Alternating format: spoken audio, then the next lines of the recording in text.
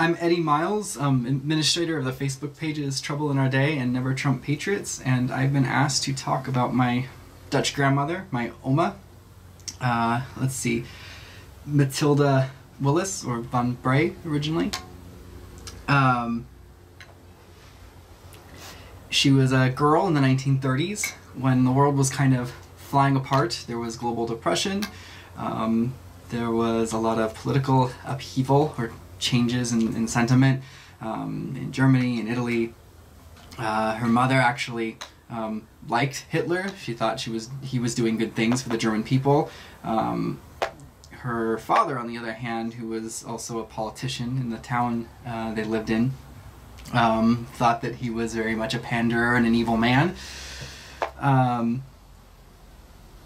They were both strong Catholics. One of the reasons her mother liked Hitler was because he seemed to be in favor of pro-Catholic policies. On the other hand, when the Catholic bank that my great-grandfather used was going out of business, it didn't tell anyone. He put in his last deposit, and then the next, as he walked out, basically they flipped the sign, and he did not see his money again. Eventually, after a long period of neutrality, the Germans came in and invaded Holland, even though they said they wouldn't.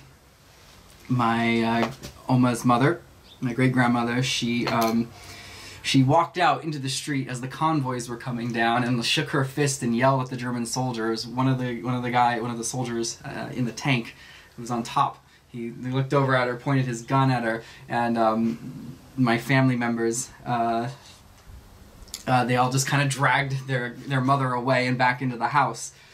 At that point, things got pretty bad. There was huge supply shortages. So for several days after the first wave of the invasion, whatever was in the stores, that was it.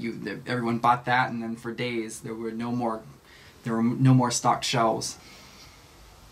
But she had a very strong faith.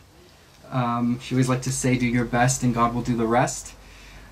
There were a lot of moments during the war where just things looked entirely bleak and like they weren't going to work out at all.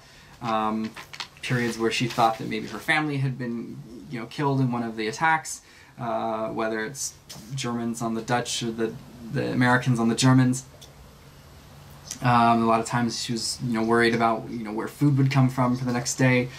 There are a lot of miracles, big and small, that she had to really learn to be grateful for and to be hopeful for, and not give up and just wait for that next little miracle or that next big miracle. To the point where, like, one time when she wanted to commit suicide with with an overdose of antibacterial tablets, her arm, she couldn't bring her arm up to her mouth to swallow the pills because her arms had been sore from an injury from a previous bombardment. And it just was unusually sore that day, and she couldn't just lift it up, and she heard in her mind, like, think about what you're doing, don't think about yourself, you have patients to take care of.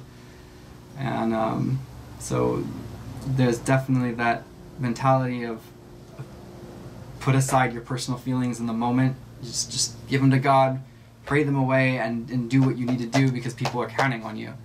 And you need to be there to give hope to other people.